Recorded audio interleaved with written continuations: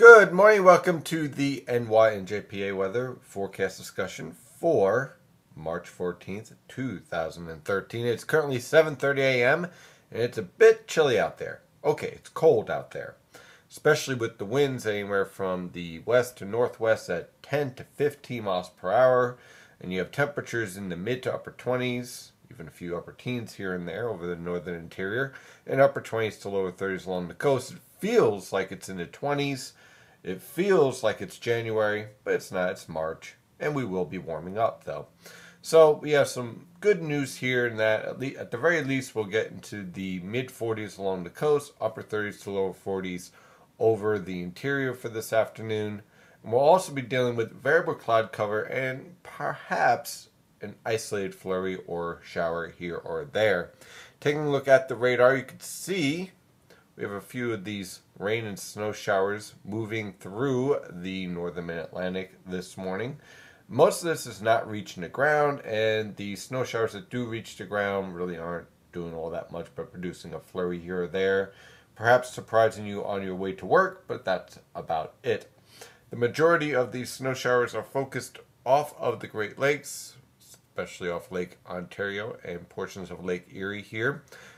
This is basically lake effect snow and producing some nice snow over Oswego, my old college town here, right about here. And that snow is not going to really reach the northern mid-Atlantic all that much. Again, a flurry here or there, but nothing significant in nature.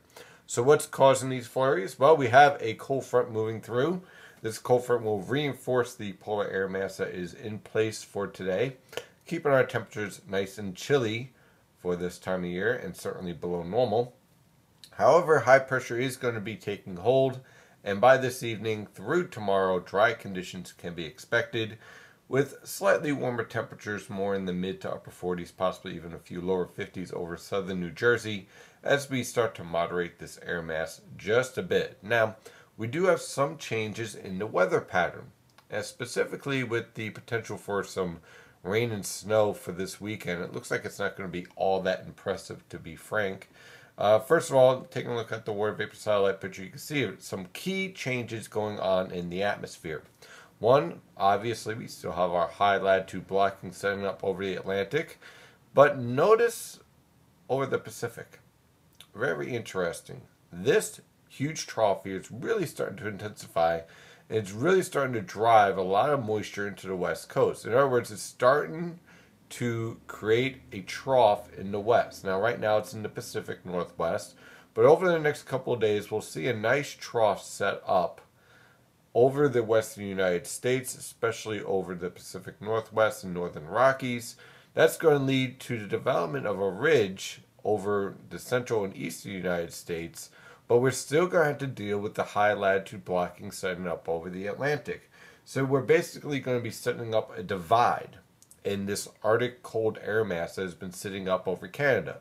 Much of that cold air is going to be starting to focus over northwestern Canada, and we're going to basically separate that cold air from the cold air over northeastern Canada, and that cold air over northeastern Canada is going to slowly moderate as the core of the cold air starts to shift more towards Asia and the extreme portions of the northwestern North America, basically Alaska and northwestern Canada.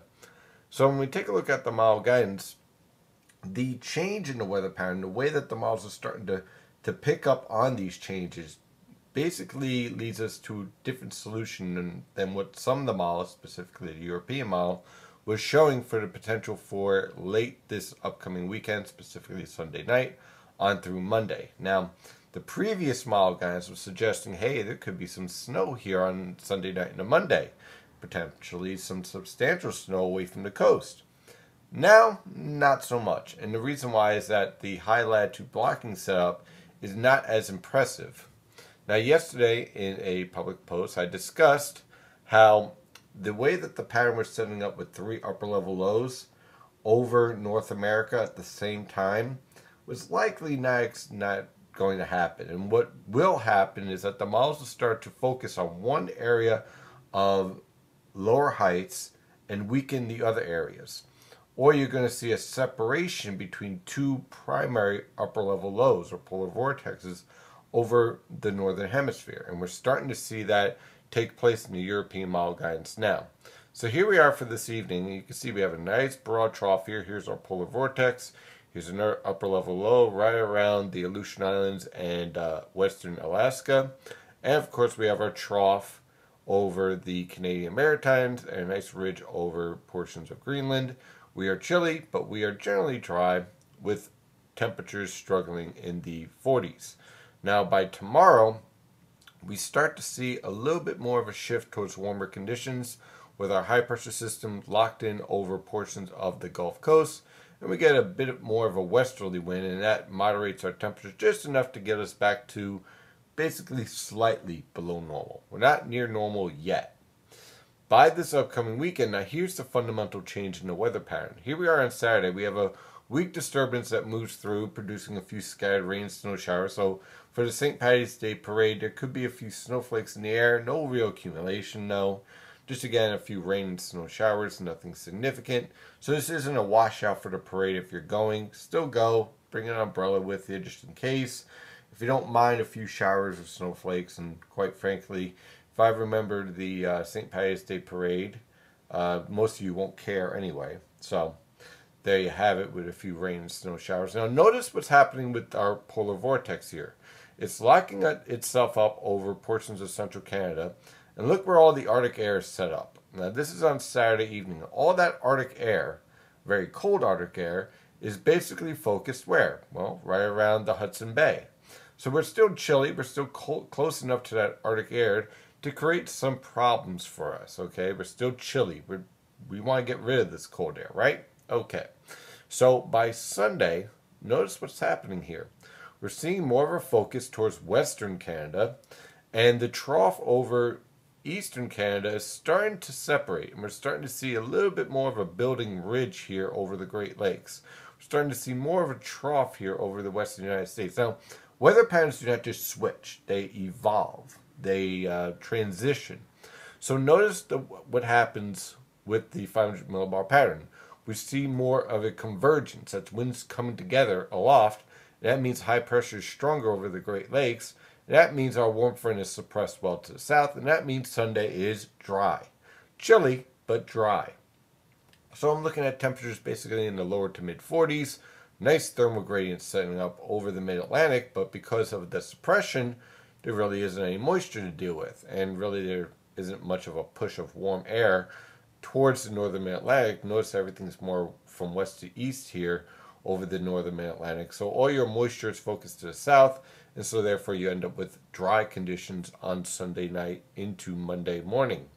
By the time we do get to Monday, notice what's happening with the weather pattern though. We no longer have this broad trough that was shown on the model guidance yesterday. Instead, now we see what's quite frankly more reasonable, more physically possible, in which you get this ridge developing over the St. Lawrence River Valley. You have our upper level low and negative NAO signature setting up around the Canadian Maritimes, but you also see our polar vortex clearly focused more towards Western Canada. And this is the key observation here. Look what's happening with all of our Arctic air. It's being refocused towards Western Canada, and the cold air over Eastern Canada is starting to weaken. It's starting to moderate. And there's a lot more warm pockets setting up over portions of Greenland and over portions of Eastern North America. Now, with all this warm air setting up, Monday night into Tuesday morning, we could see some rain and snow, especially along the coast. I'm a little concerned about the interior, especially for the potential for freezing rain. This high pressure system locked in over portions of Maine could keep cold air in place long enough over portions of northeastern Pennsylvania, northwestern New Jersey, specifically Sussex County, the Hudson River Valley, and even portions of northwestern Connecticut, where that cold air is locked in, and as a result, you end up with snow, sleet, and eventually freezing rain before this all changes over to rain. So as this low pressure system lifts up towards the St. Lawrence River Valley and then redevelops off the coast because of our block here, we'll have to deal with some wintry mix changing over to rain over the interior. Basically, this is a rain event along the coast with a nice easterly wind in place. By the time we get into Monday evening, Tuesday evening, our low pressure system is intensifying and redeveloping off of the New England coast. We have heavy rain and heavy snow setting up around southern New England, but the northern mid-Atlantic is pretty much drying out. And look what's happening here once again. We have a nice negatively tilted trough, but we see a separation between our polar vortex and our storm here. Why? Well, look what's happening with the cold air. It's all being focused over Western Canada, and the cold air over the northern mid-Atlantic is still chilly, but nowhere near as cold as what some of the other model guys were suggesting, because we're seeing more of a separation. This block, the support for the block over the northern Atlantic, is starting to weaken, and we're starting to see more of a support of a trough in the west, ridge in the east. So let's fast forward a little bit. You see our storm rapidly intensifying over the northern Atlantic. A nice upper level low is in place. So next week's going to be still chilly, but I don't think it's going to be as cold as some of the earlier model guides were showing here. So we'll still be hovering in the upper 30s to mid 40s for highs on Wednesday. But notice, look what's happening with our block here setting up here. We're starting to see a connection between this ridge is starting to develop and this ridge over portions of northeastern Canada. Meanwhile, our polar vortex is redeveloping towards western Canada. If you want snow and cold in March, you do not want to see this. Okay, because this means all of our Arctic air is being locked up where? In the Yukon, where, quite frankly, they could keep it.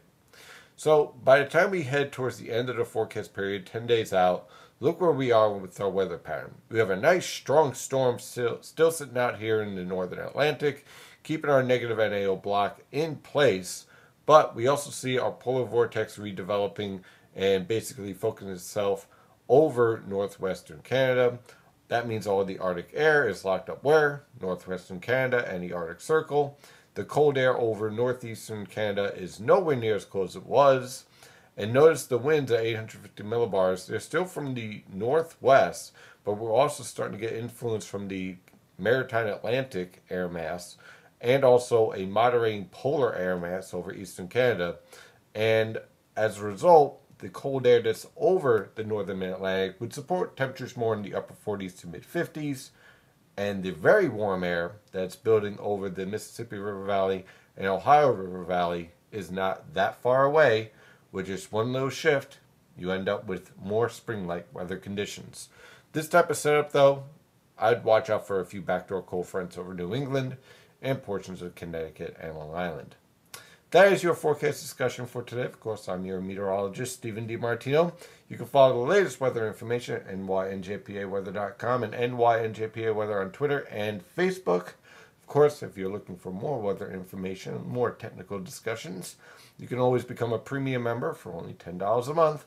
And of course, merchandise is on the way if you want to get your own NYNJPA Weather t-shirt or hat or mug or whatever. Have a wonderful day. Stay safe out there.